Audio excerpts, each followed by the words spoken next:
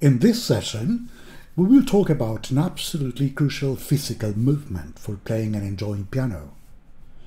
An action so crucial, yet so little understood by pianists of any level and any age.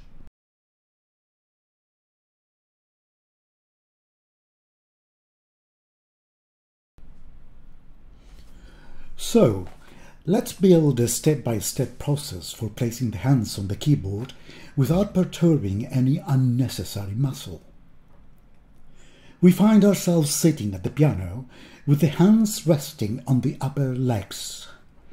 And now it's time to lift them and place them over the keyboard. But soon, the relaxed pianist will notice that the hands, when lifted from that position, remain as a dead weight, while the forearm do most of the work. The knuckle of the second finger is on top, and the rest of the fingers follow downwards. How can this be? Let's observe the action again, and also notice that the only flexor muscle of the forearm that reaches this far is the brachioradialis. The brachioradialis originates back in the arm and inserts at one side of distal radius. Therefore, when activated, this muscle will lift the forearm from that side.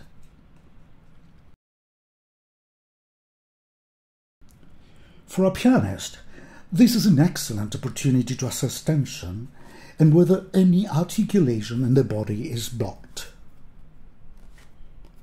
Tightness is probably there even before sitting at the piano. Some of it originates in non-piano related physical and psychological tension.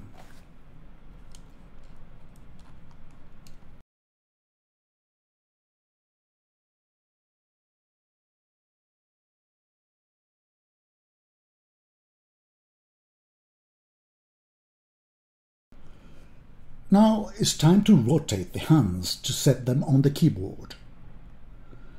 But here comes puzzle number 2. The hands hardly ever rotate by themselves at all.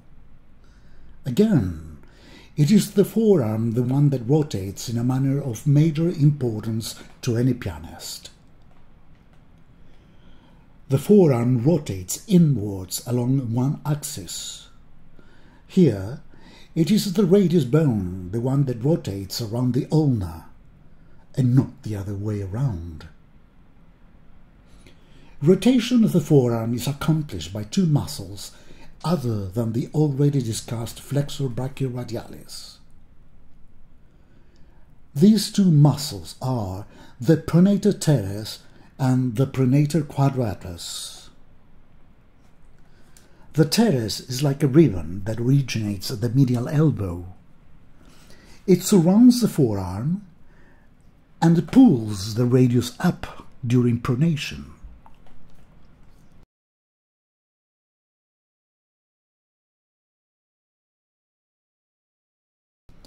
The pronator quadratus, neglected and often mistreated, is frequently found shortened and weak.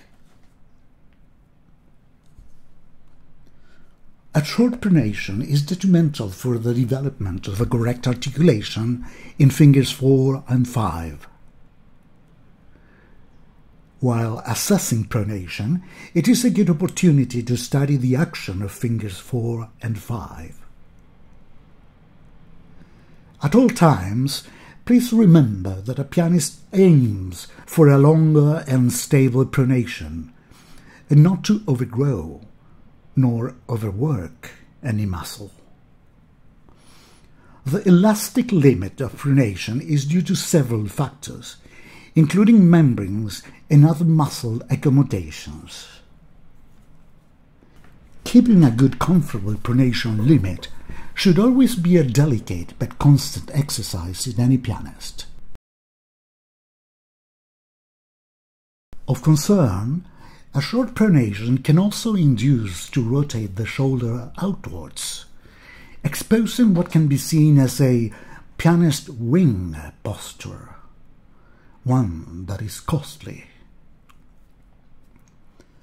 Here, the pianist bypasses a proper sequence of muscle activation, and the act of placing the hands over the keyboard recruits muscles of the shoulders to assist in setting the hands parallel to the keys. For example, this arm abduction uses the deltoid muscle and muscles of the scapula. It tenses the rest angle of the scapula, bringing other muscles of the back to keep a steady state. Please note that perceptual motor skills in piano playing becomes memory. This memory will restore individual muscle contraction and the playing of the keyboard by means of tactile receptors. If the playing of the keyboard is memorized together with incorrect positions, correcting to a proper position will be resisted by the corresponding tactile memory from the fingers on the piano playing.